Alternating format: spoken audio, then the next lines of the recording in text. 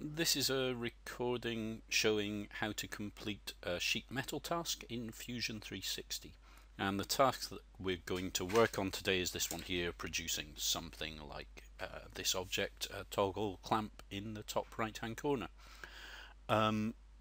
If you want to take a screenshot of this image, that might help so that you can follow it throughout the rest of the task, so do that now. Okay. We're going to be operating in sheet metal, so what I do straight away is go to the sheet metal option here in the ribbon bar at the top, and then within the sheet metal options I'm going to start sketching first. And what I think I'm going to do, there's a symmetry line. I'll just bring this back in so I can show it. Along the middle of the object here there's a line of symmetry, and I wonder if that's going to help me. And then otherwise this is kind of a rectangle with some bits cut out of it. This is another rectangle stuck on the end, so I'm going to treat it a bit like that and see how I get on. And I'm going to only draw half of this and then draw the other half later. Okay, so I'll make the origin at the back center. We need to go up a bit and left a bit. Sorry, I shouldn't be doing that with a rectangle at all. Control Z to undo, and I'll do it with the lines instead. So up a bit, left a bit, down a bit, down a bit, out a bit, and down a bit. You'll notice I kept on saying a bit. I wasn't really using specific dimensions there, just trying to get it approximately right.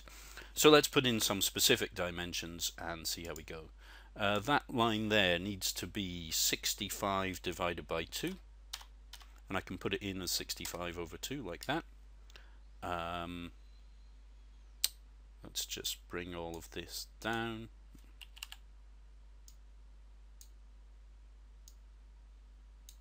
Like so. So now everything fits a bit better. Next dimension I'll put in, I accidentally put in a dimension there that I don't really care about. Next dimension I'm going to put in is that from here to here. Should be 80. I'm using the D key to ask for dimensions. From here to here should be 25, and that's not too bad actually. That's kind of what I want. Next I'm going to put in some fillets from there to there, and that is a fillet of, all the fillets are 5mm. Another fillet from there to there is also 5, and a third fillet from there to there is 5.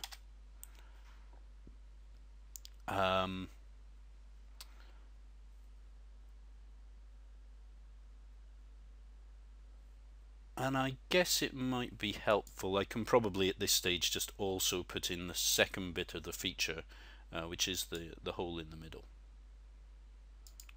which looks something like this. And then I can use a center point arc.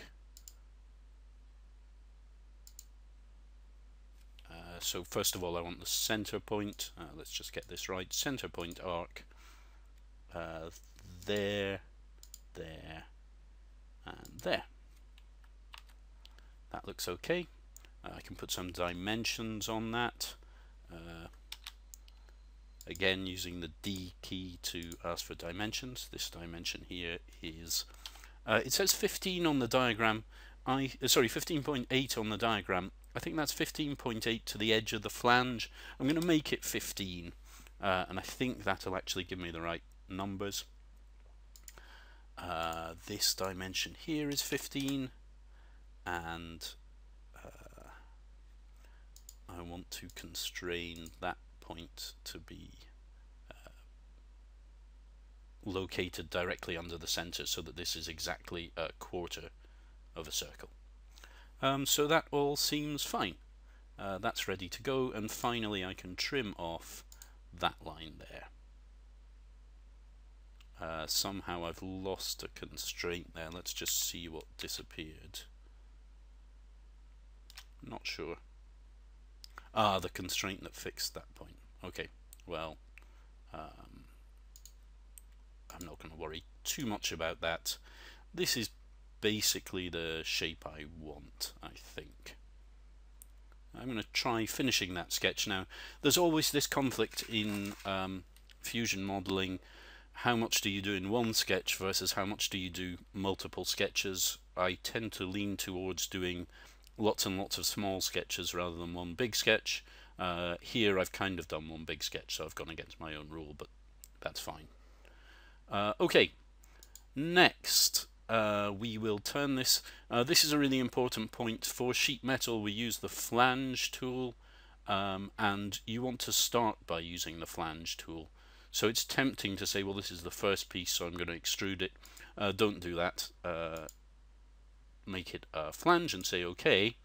And now you'll find we can go to Modify, Sheet Metal Rules, and we get the rules for this design. And that's where we can change the thickness of the part and make it 0.8 millimeters, which is given on the sheet. Okay, that looks good. Next up, I'm going to put in the other flanges. So there's one there, which goes straight up, and I think it's 50. It's obviously got some curvature that we're going to worry about later, but I'm not going to do that yet. So that's okay. And then there are flanges off this face here, or this edge here. First of all, up a height of about 15, and then out. I keep getting these error messages, but it doesn't. It's just because initially when you've got zero height in the flange, it doesn't work properly. So I think it's all fine. I'm going to ignore those. The width of this, it says 7.8. Okay, well, I'm going to put that in as 7.8.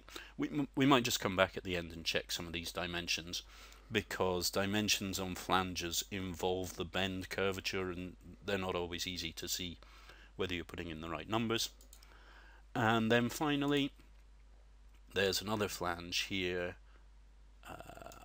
Let's just move that out of the way so I can see this, and that is 25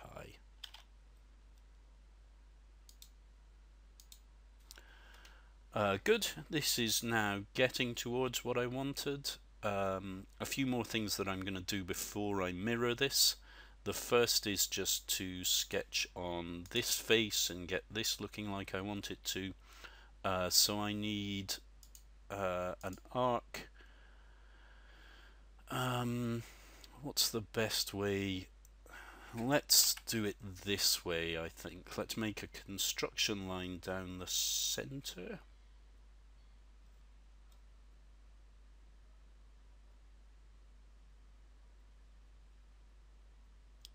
Is that the midpoint? I'm going to assume that's the midpoint and just see what happens. And I'll make that line there a construction line. I'm just going to check if that is the midpoint. If we inspect, measure from there to there, that is 12.1 millimeters, and from there to there is also 12.1 millimeters. So I had the midpoint correct. Now we want our circle. The center should be somewhere on that line, and it should be a tangent to the top here.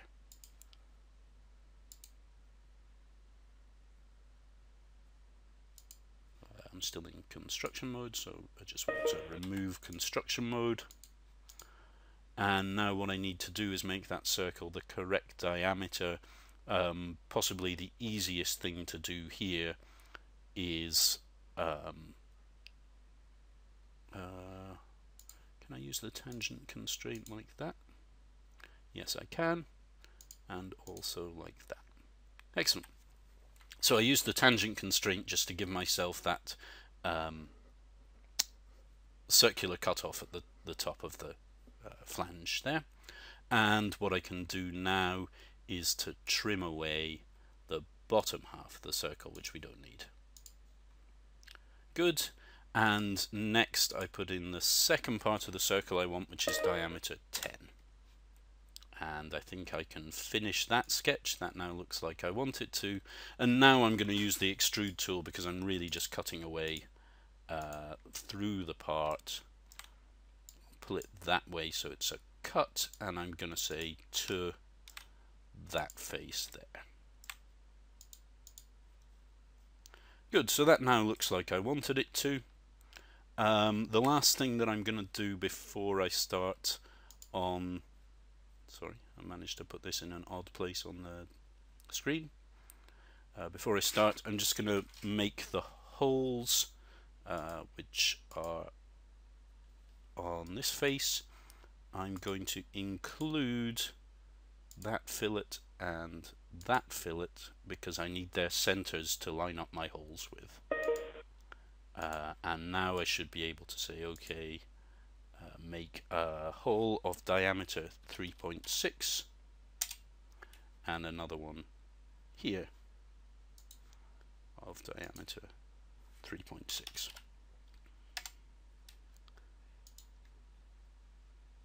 And I can extrude two of those, make it cut,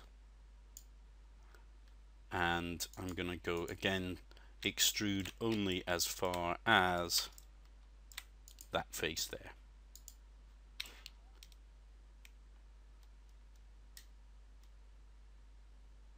There are different ways you could do all of this, but that's, I think, a pretty reasonable way to have made a start.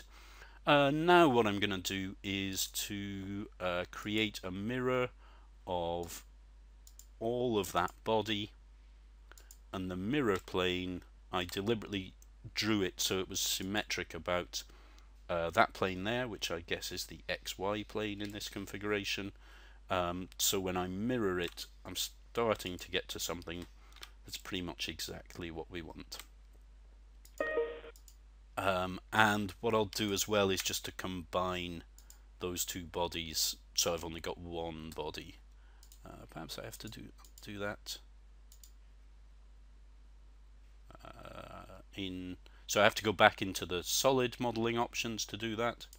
I'll say OK, and now I've only got one body. And the last thing to do is just to get the right extrusions on this face here, and I think I'll be done after that. So I'm going to create a sketch.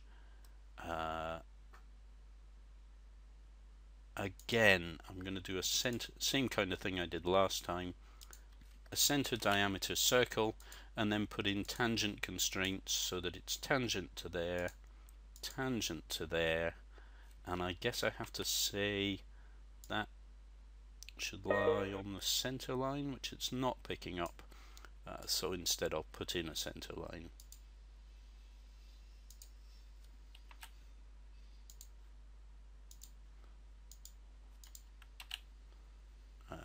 And now I think if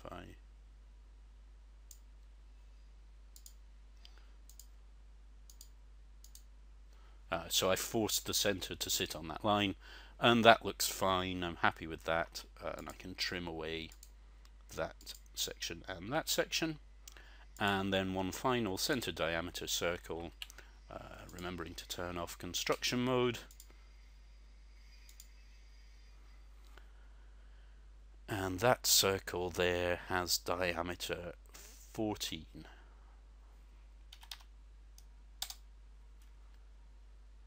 I think I can finish that sketch, and again I can just extrude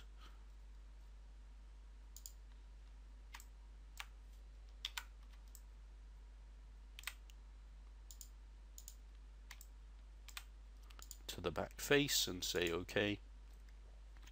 And I'm fairly happy with that. If I just put it into a configuration that's similar. The only thing I don't like is this bit here looks a bit too wide to me. So I'm just going to go right back to sketch number 1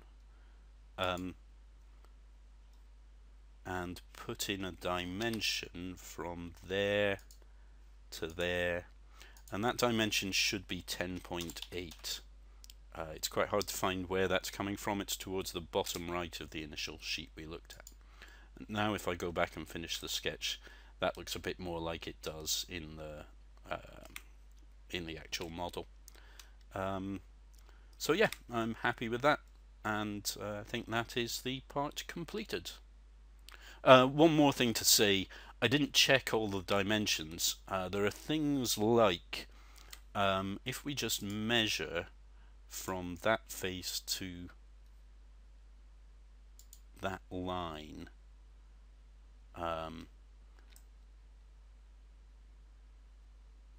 that is saying it's come out at 14.2 millimeters, which isn't quite right. The 0.8 has gone the wrong way.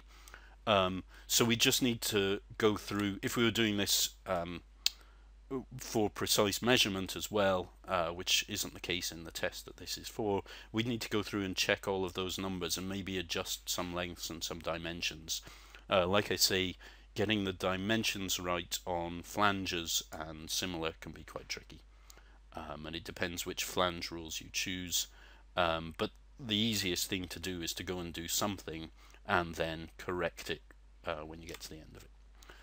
So that's that done.